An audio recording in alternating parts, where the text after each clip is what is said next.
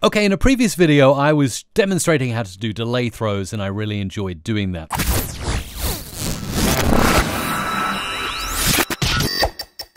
Now you can use elastic audio to change the tempo of your whole Pro Tools project in one foul swoop. So how do we do this? First, we need to enable elastic audio on all the tracks we're working on. So you just go to the clock icon here on each track, and instead of samples, we're going for ticks, like so. So you get the metronome icon, and if we do that, now we're working with elastic audio.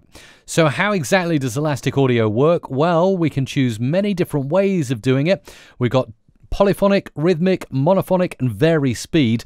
Now, polyphonic and rhythmic are good for instruments. Monophonic is much better for speech.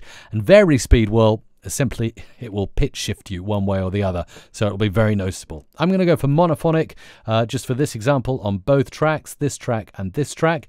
Now you'll hear the original track is my delay throw.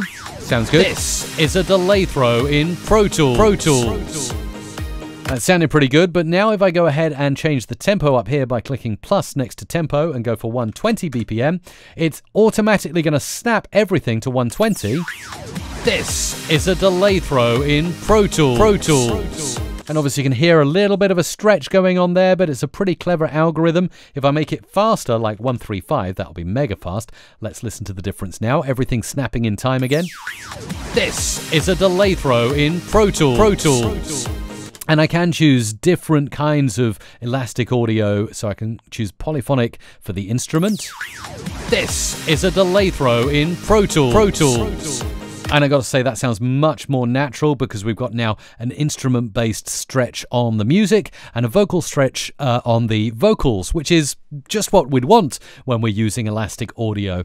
And then if you really want to check that elastic audio is working, well, just go and click into the Varispeed mode and have a listen to this. This is a delay throw in Pro Tools.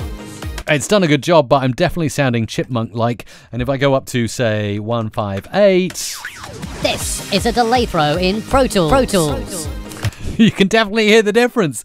Elastic audio, it stretches and squashes your audio, and it does it really well.